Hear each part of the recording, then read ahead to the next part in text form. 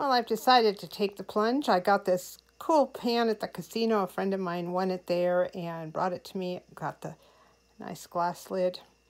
And I'm going to make something really good and easy in it. I have 3 ingredients here. I've got gnocchi. I love gnocchi. I have a package of those.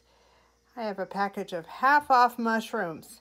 What I do with mushrooms is I go to Safeway and they have lots of mushrooms which are half off. Usually they're just fine, so I grab those and throw them in the freezer. Then when I want mushrooms, I've got them ready to go.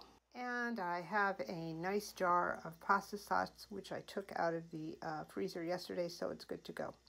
So I'm going to start by warming up this pan with a little bit of olive oil and get some of those mushrooms sauteed up.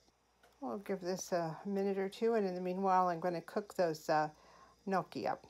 I've got some water set to boil, and as soon as that's going I'm going to drop my gnocchi in. Just tested the pan, and I'm going to throw all those mushrooms in frozen.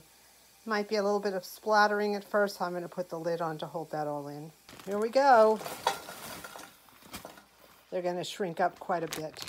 Because this is a coated pan, I'm just going to use a wooden spoon, or if you have silicone or anything that's non-scratch, no metal in this type of pan. Mushrooms are cooking up fine, ended up not splattering, so didn't need to use the lid.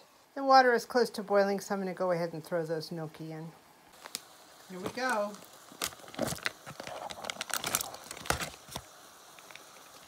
Those just take a few minutes and they will be ready to go. Mushrooms are ready. The gnocchi are ready. Let's combine them. I got this little tool at Dollar Tree some months ago, and I'm excited about using it. Look at how great it scoops stuff up. I'm going to let these get to know each other for a second or two, then I'm going to throw in the red sauce. You can really add whatever you want to this. I love gnocchi, I love mushrooms. You could add pine nuts, sausage, squash, anything you want. Red sauce is so forgiving. And there we are. I poured in about 3/4 of the jar of red sauce, and I'm going to let it all warm up together. Again, you can do whatever you want. I would suggest maybe adding some mozzarella to this. Of course, Parmesan. I know that this pasta sauce is good because the person who made it for me always does a great job, but you might want to pump up the garlic.